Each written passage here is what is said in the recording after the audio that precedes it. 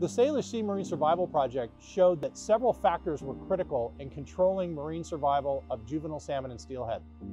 For juvenile Chinook and coho, we learned that climate change and changes in nutrient inputs have altered the timing, quality, and quantity of food available for them to eat in marine waters. It turns out zooplankton are really important.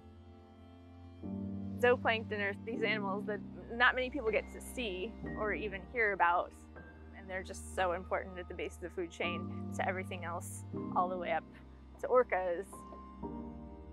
For this net, we are only towing in the upper 30 meters because that's where we think that juvenile salmon are feeding during the day.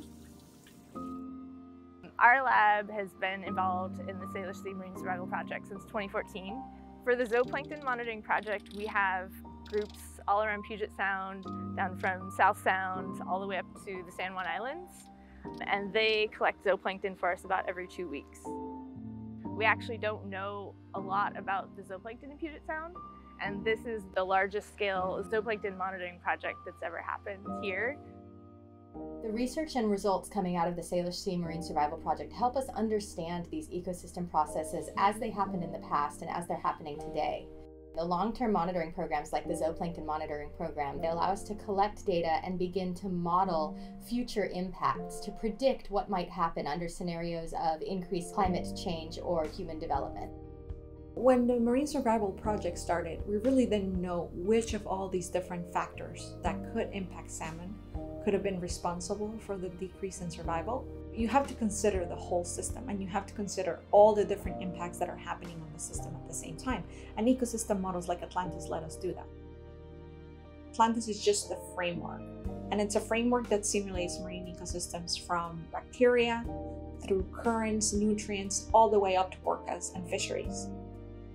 We try to use as much field data so that we have the best possible representation of the system.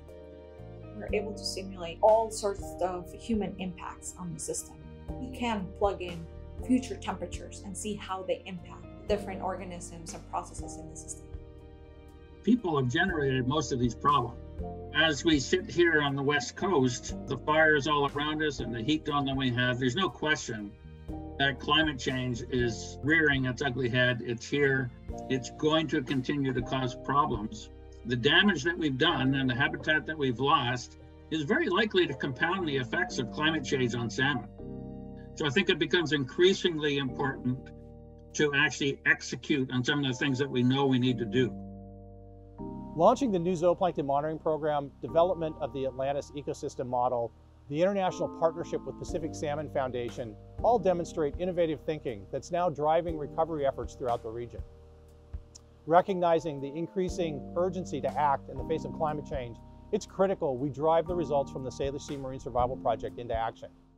With over 60 organizations and over 200 researchers involved, the Salish Sea Marine Survival Project built lasting partnerships that will deeply impact the future of salmon recovery. With the help of all of our supporters, we were able to complete this incredible project. With continued support, we can put these findings to work and bring our salmon and steelhead back for future generations.